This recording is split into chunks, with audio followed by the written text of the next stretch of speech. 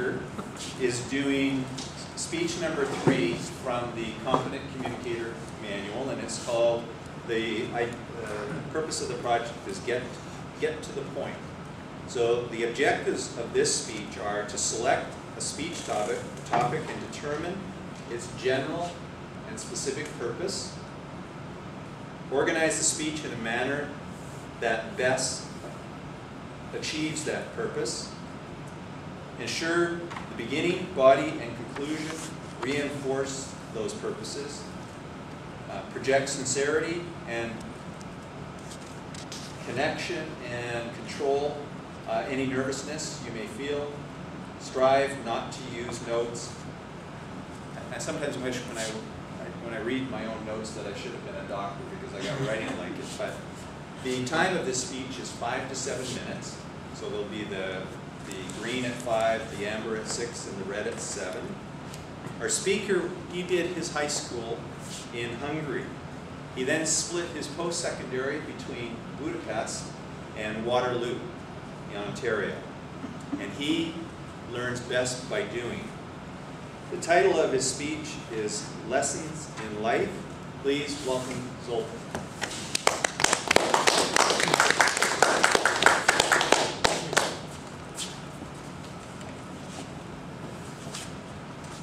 In music, one doesn't make the point of the composition, doesn't make the end of the composition the point of the composition.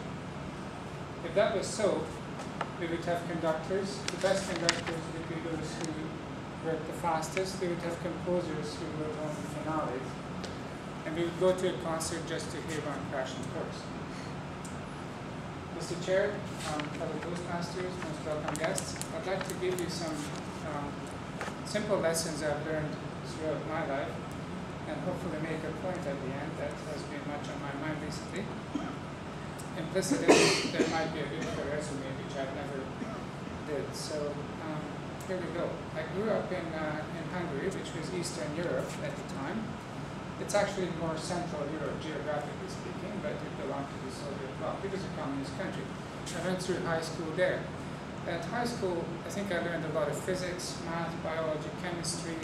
I was really interested in all these things. The big lesson in life I've learned in high school that all of my life was going to be creative. Decided to go to university, but in between there, I had to spend a year in the army. This was a conscription army, this wasn't my choice. In the army, I've learned about the nature of governments that don't necessarily have a lot of flexibility for the individuality of the citizen. They don't really consider whether you are or you are not suitable to be a soldier. I personally hated every minute of it, and I learned something about myself that I don't identify easily with concepts of destruction and conflict. I don't have an easy time standing in that identification, although I have to admit it would be a very useful skill at times. I also learned that higher ranking officers are always right, no exceptions. After the army, I went to university in Budapest, Hungary. This was 3 years of mechanical engineering. Most of what I've learned there, I think the most valuable lessons were in independence and problem solving. Again, very good lessons. In 1985, I decided to leave the country and immigrate to Canada. That was driven by a quest for adventure. I've learned that the quest for adventure is a blessing to have. It takes you into unknown territories, and you make all sorts of discoveries in your life, as opposed to just standing in line and following the usual route. I learned throughout this about the dangers of conformity also. In Canada, I started to learn a new language. The next shocking lesson was that it's not only important to know something and to know that you know something, it's very important to be able to present it.